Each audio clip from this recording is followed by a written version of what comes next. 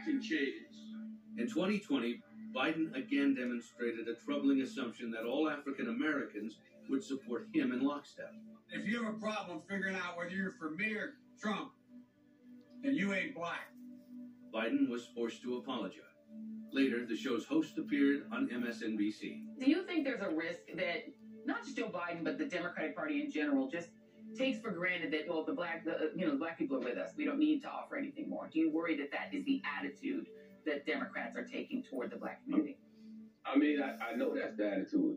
At the start of Biden's career in Washington, Democrat Mississippi Senator James Eastland, who once called to abolish the Negro race, served as a mentor to young Senator Biden. Eastland and other Democrat segregationists offered to help Biden's re-elections throughout his career. Are you going to apologize? Apologize for what? Biden's racial past has crept into his past campaigns for president, such as this moment from a 2007 Democratic presidential debate.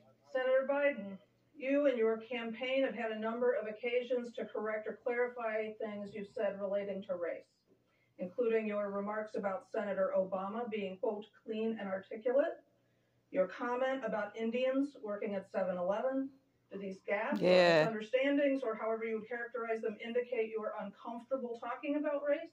I may have phrased those things wrongly, but when I talked about the Indian population, what I was making the point was they're building families. They're coming by businesses, 7-Elevens and Dunkin' Donuts and small shops, just like those Italian immigrants used to do. But no one who knows me in my state, no one who I've worked with in the United States Congress has ever wondered about my commitment to civil rights.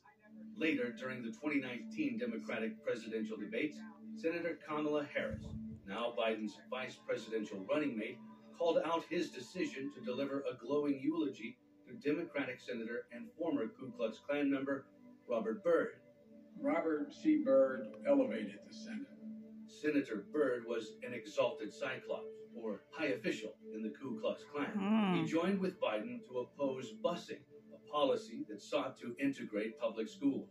It was hurtful to hear you talk about the reputations of two United States senators who built their reputations and career on the segregation of race in this country. Gotcha. And it was not only that, yeah, but he don't give a shit. You also worked with them to oppose busing. He has no conscience.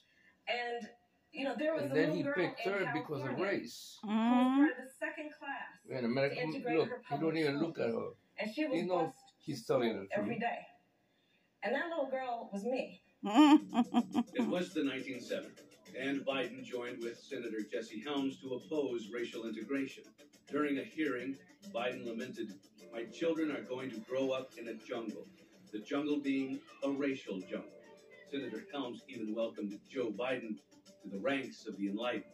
I've asked him and have yet to hear him agree that busing that was court-ordered and mandated in most places, and in that era in which I was bused, was necessary. And he has yet to agree that his position on this, which was to work with segregationists and oppose busing, was wrong.